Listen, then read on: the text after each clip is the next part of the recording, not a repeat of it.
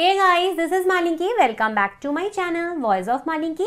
Today we will talk about fertilization of mammalian egg. And if you are new in my channel, please subscribe my channel. And if you like my video, please do like, comment and share my video.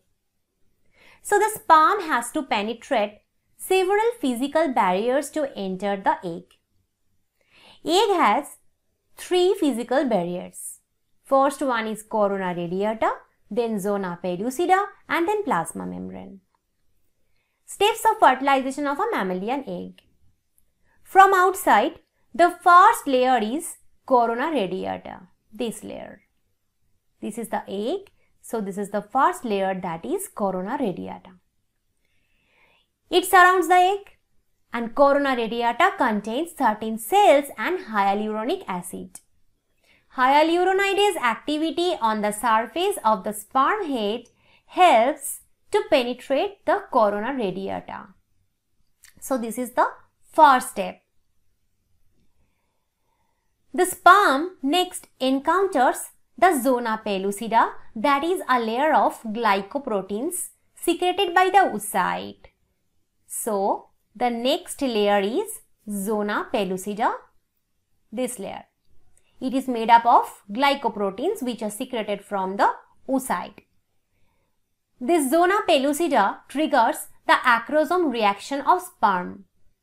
Acrosome reaction means sperm releases certain enzymes which are contained in the sperm acrosome.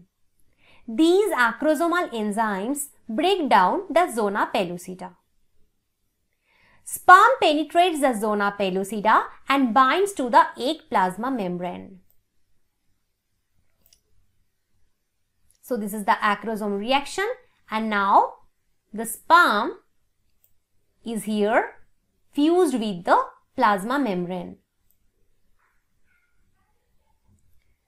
The plasma membrane of the sperm fuses with the egg plasma membrane, and within minutes cortical granules begin to be released from the egg to produce a block to polyspermy. This block is completely established within 30 minutes. The contents of the sperm, including the nucleus, then enter the egg.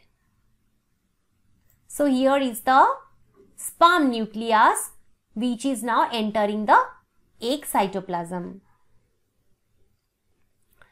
Okay. Egg which was arrested in second meiotic metaphase before fertilization now completes meiosis and a female pronucleus has been formed.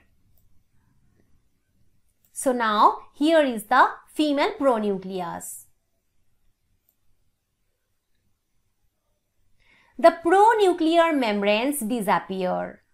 The pronuclear membranes of sperm pronucleus as well as egg pronucleus disappear.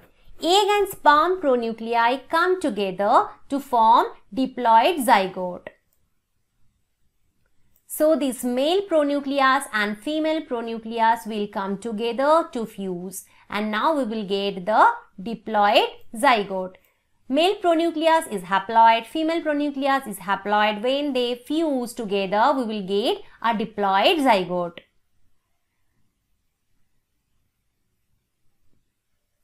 The sperm mitochondria are destroyed in the female egg cytoplasm, and so all mitochondria in the fertilized egg are of maternal origin.